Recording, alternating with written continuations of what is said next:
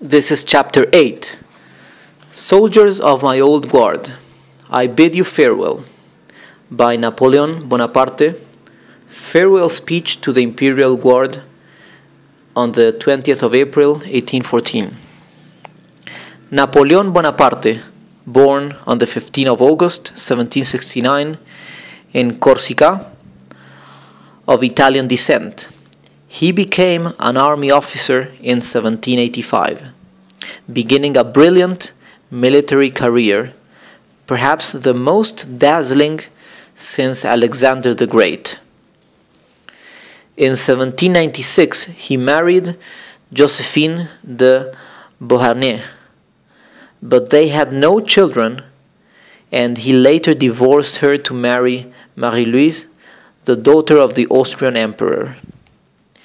He became the first consul in 1799 and emperor of the French 5 years later. By repeated victories over European coalitions, he extended French rule and his own dynastic ambitions throughout much of Europe, making France a continental superpower, albeit at a cost of thousands of French lives. He also revolutionized military organization and training. He abdicated twice, first in 1814 after Paris fell to his enemies, and again in 1815 after surrendering himself to the British in the aftermath of Waterloo. He continued to be regarded as a French national hero with a tomb in Les Invalides in Paris.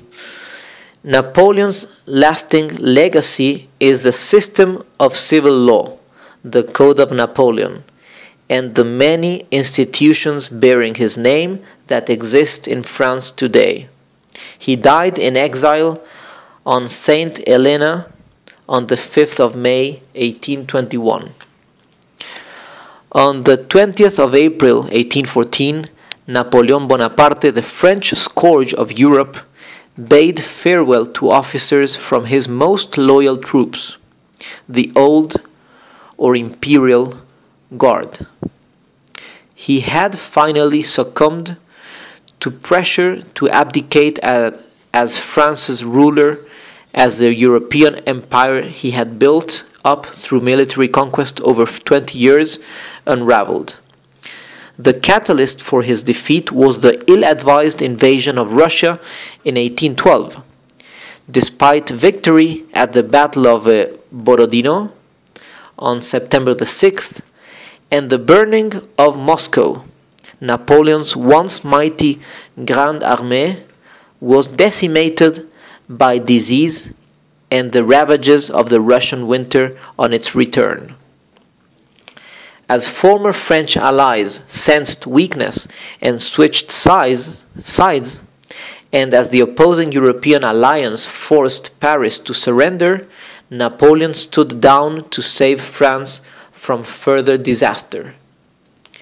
Considering the depredations through which he had put his soldiers, not just in Russia, but through years of warfare, and the extent of his personal ambition, it is hard to imagine that his rather self-regarding words could have found willing ears. But Napoleon was, above all, a professional soldier, and he never lost the loyalty of a hard core of those who served under him. Indeed, just 1 year after the abdication, having escaped exile on his island Principality of Elba, he was able to rely on the loyalty of soldiers to turn against their government paymasters and to restore him to power, though his encore would last just 100 days. The man who had led France to military glory was actually born in Corsica, in Italy, and in 1779 he began military school in France. where he earned the nickname the Little Corporal because of his short stature. In 1785, he was commissioned as a second lieutenant in artillery, and in 1793, he gained national recognition and promotion to the rank of general after defeating the British at Toulon. He came to the defense of the revolutionary government in Paris through a show of force in 1794, the so-called whiff of grapeshot. Under the new French regime, the five-member Directoire, Napoleon now got to flex his military muscles. In a series of victories in 1796 through 1798, France gained control of much of Italy, but Rear Admiral Nelson's destruction of the French fleet at the Battle of the Nile in 1798 confounded Napoleon's ambitions in Egypt. With his star high, Napoleon effected a coup against the Directoire, becoming France's first consul, in effect, a military dictator. But by the start of the 1800s, Napoleon had subordinated Holland, Spain, the Austrian Netherlands, most of Italy, and neutralized Prussia and Russia. And by 1804, Napoleon was Emperor of France, and his military forces were gathering at Boulogne to invade Britain. Maritime supremacy saved Britain, but Napoleon instead turned the might of his land forces against Austria, achieving his greatest victory over a combined Austrian and Russian force at Austerlitz in 1806. The years 1807 through 1808 represented the apex of Napoleon's power. As unrivaled master of continental Europe, he now resorted to economic warfare against the recalcitrant British. He imposed the continental system, forbidding his vassal states from buying British goods. However, in 1808, the military commander, who would be Napoleon's nemesis, was already making his mark. By 1813, the Duke of Wellington had forced the French out of Portugal and Spain and had crossed the Pyrenees, putting pressure on Napoleon from the south, just as the reinvigorated Allies were invading France from the east. At the same time, the Napoleonic system, under which three of the Napoleon's brothers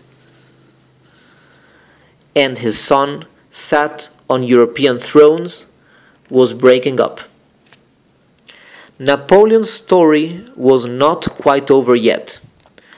On March the 1st, 1815, having landed in France from Elba and received the army's support, he marched on Paris, which welcomed him. The frantic allies, discussing how to organize post-Napoleonic Europe at the Congress of Vienna, hurriedly debated what to do.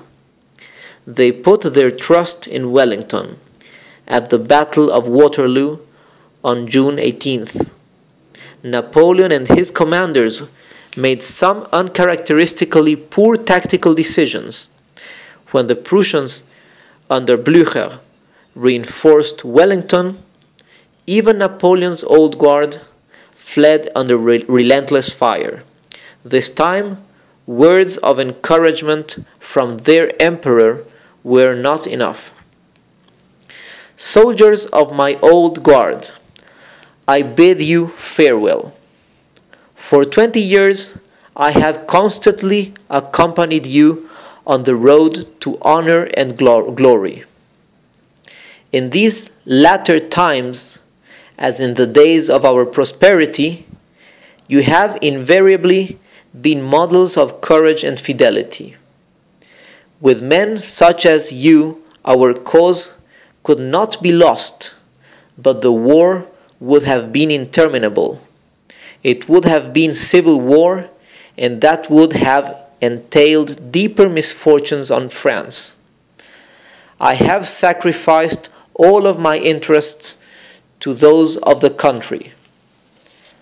I go, but you, my friends, will continue to serve France. Her happiness was my only thought. It will still be the object of my wishes. Do not regret my fate. If I have consented to survive, it is to serve your glory. I intend to write the history of the great achievements we have performed together. Adieu, my friends. Would I could press you all to my heart.